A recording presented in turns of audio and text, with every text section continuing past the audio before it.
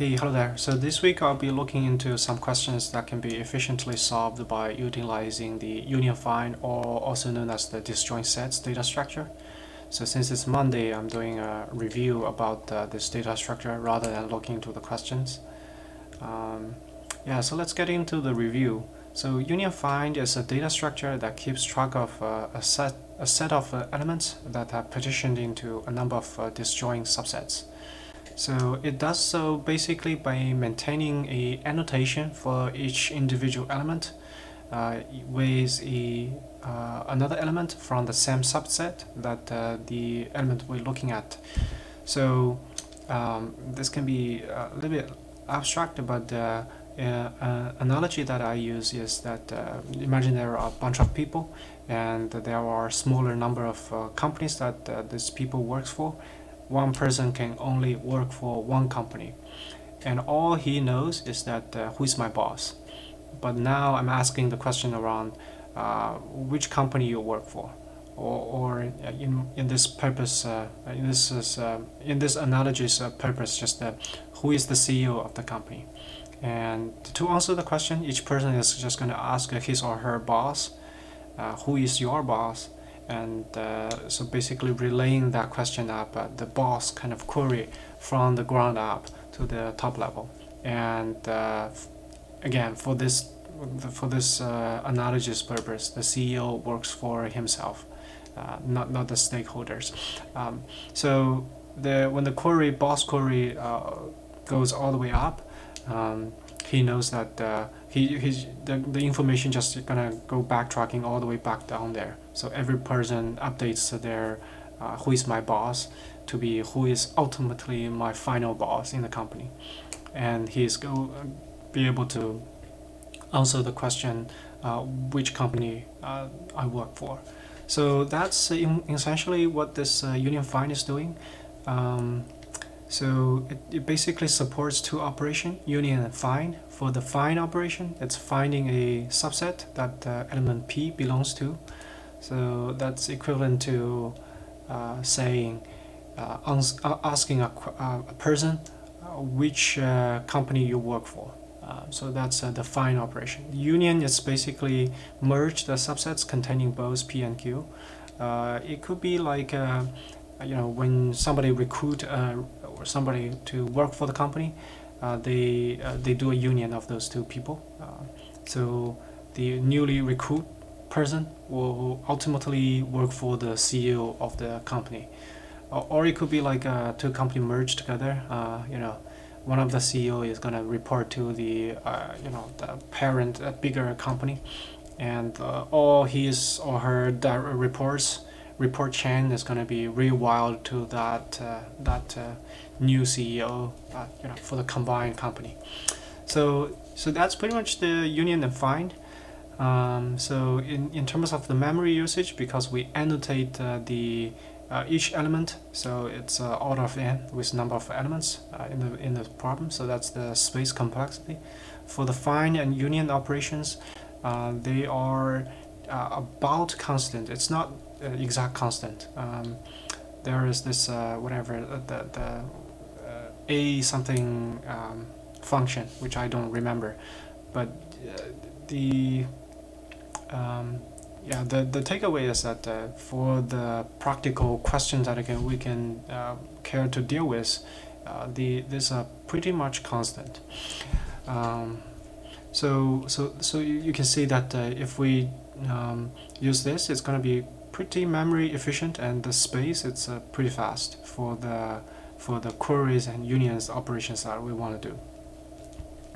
So one obvious usage for this is to find the connected components in a network, usually the undirected networks. So we can basically treat nodes as elements and treat their components as the disjoint subsets. So we can just for iterating over all the edge lists and union all those individual nodes. In the end, we just query each single node, which is your sort of like a component representative. So how many unique that component representative CEO names you collected. That's how many companies or connected components you have for the number of nodes in this graph.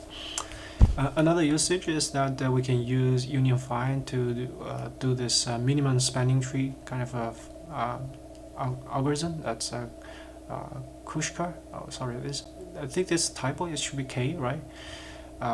Anyway, it's to find the minimum spanning tree for a graph. I'm yet to encounter a actual question-only code that use this, but maybe I can find some later on. Okay.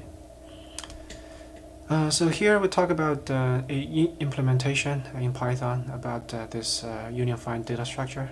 So if we have to initialize this with a given number of elements. So for each element, we're gonna annotate its boss. So that's gonna be a size of n here, and also to facilitate this merge, we want to merge a smaller cluster, a smaller subset into the bigger one. If we find that by connecting two persons we can merge the two companies together, the two CEOs. We want to merge the smaller company into the bigger one, so that's why we keep a size here. So that's two linear kind of space stuff that we use, two lists here, two array, if you will. So for the find operation, in the recursive version, it's just for the person, I just want to find my boss. If my boss is not his own boss, so meaning that if the boss is not the CEO, if the person that we're looking at is not the CEO, we want to do the query, the SAM query, to relay that query to one level, and we actually want to update my knowledge of my boss to my boss's boss. So there, I guess there is a typo. This should be fine. So in the end, it's pretty much every person involved in this boss finding pass will update his own boss kind of annotation to be the CEO. So this is called pass compression. So that's in the recursive kind of implementation. If you want to do this iteratively, it's even more clear, even though that code is a little bit more. So basically, we found this person we are asking the question, who is the CEO? He's basically going all the way up to the CEO itself. He or himself. We keep track of that, and then we do a second pass from the queried person all the way up to the CEO. We're just gonna assign this CEO name that we obtained to annotate that person. So all the person along the way, we update his or her annotation about who is the actual boss, ultimate boss for the company. So in the end, we just return the CEO's name. So this find for a given person, it returns the CEO name. For the union, we basically do is just find the boss for the two person, and if they happen to work for the same company, then there's nothing we need to do because they already merged together. Otherwise, we basically find the smaller one and bigger one based on the size information. Based on size information, and then we put the smaller company's CEO to report to the big one, and update the size of the big company to add the number of people work for the smaller one to that. So it's a merge there. So that's the find and union. You see that this thing here and this thing here is trying to make this sort of like a reporting chain as flat as possible whenever we have a chance. So that's why it can efficiently support this find and union if we have to do this over and over again, because it's optimizing this annotation. So when every single person, they have the chance to update their belief about who is the CEO, he's gonna do that whenever there is a chance. So that's pretty much the union find with this is called path compression, and this is called union by size. So yeah, that's the implementation. I should try to refresh this. Actually, let me just quickly fix one of the problem here. This is a find. So let's talk about quickly. Oh, it's too fast. I'm making a GIF, but it's too fast. So yeah, let's say that we have a bunch of nodes. So they have the parent and size annotation. So just looking at the edge list, we're gonna process this pair by pair by union them all together. And this animation actually just shows how the parent annotation changes over time and how the size information annotation changes over time. So you can see that after we basically done all the union operations for the person A works for person 1 works for person 2, those sorts of like processing like that. If the final kind of graph looked like this, so there are 3 different companies. The first company, person 0, 4, 3, 2, they all work for, they all know that the CEO, the representative for this subset, the company, is person 1, and the size of this particular company is 5 person. So the second company here is 5, 8, they work for person 6, and the company size is 3. The last company, only 2 persons, 7 and 9, and the company size is 2. So the subset size is 2. So after we pretty much perform all the union, we can quickly check for which company any given person works for by looking up doing the find operation to look up the number here. We have 3 distinct values, 1, 6, and 9, and also we get the company size in this size information. So it's pretty handy if we apply union find to this edge list kind of input of the graph. So here is just how this animation and this parent and size information are generated. If I initialize this union find data structure with n equal to 10 and just union all this iteratively in a sequence, and in the end, note that I can just return the distinct number in this parent array.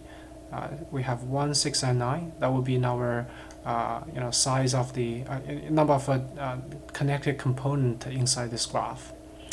And also we got the size of the component here, 5, 3, and 2. Also, it can help us to answer the question if we want to make this whole thing a single connected components, how many kind of connections we want to do. That would be maybe connecting 1 to 9 and 6 to 9, 2 connections. We got 3 components. That's an easy question. It should just be the number of components subtracted by 1. Yeah, so that's a not very successful illustration about how the union operation works and how that path compression is changing. The 0 knows 1 is his boss, 2 knows 1 is his boss, 3 knows 2 is his boss, but then during the path compression, it only remembers that 1 is his boss. For 4, it's the same situation. You should connect to 3, but then he finds that 1 is the ultimate boss. So the only thing that he remembers is that 1 is the CEO. So that's how the path compression is changing. So this organization chart is pretty flat as a result. So a final note on the this is typo Kushkar, I think algorithm. It's basically to have a graph and the edge has a weight. We want to find the minimum number of weights that incurred in terms of to connect the nodes into a single connected components. So we want everything to be connected with as less weight on the edge as possible. So the way we do that is to sort the edges based on the weights and iterating over the edges, trying to unify nodes if they do not belong to the same subset. Because if they belong to the subset, it just incur unnecessary weight. So we're just gonna go over this edge list, the sorted edge list, from the smallest weight to the largest weight. And whenever we can actually use an edge to merge to two different subset, we're gonna opt to use that edge because that's the smallest cost that we can have to merge those two. So it's a little bit greedy. We repeat this process until that every node belongs to a single component, or it could be that there's no edges that we can use. So there are going to be some isolated nodes there, but we connected as many as possible with the smallest possible total cost. So that's the algorithm to solve this minimum spanning tree problem. And also, obviously you can see that it's trying to use the edge that unions the two nodes. And for the edge that we look at, we also want to see does it really adds value to in terms of the connectivity. We can do so by just doing the find queries for the two nodes on each side. If they already belongs to the same components, then we opt not to use this edge. So that's how to use this. Yeah, I believe I made a typo. Yeah, I'm gonna correct this and push this onto GitHub. So yeah, looking forward to some questions on Union Find later this week. So that's the review for this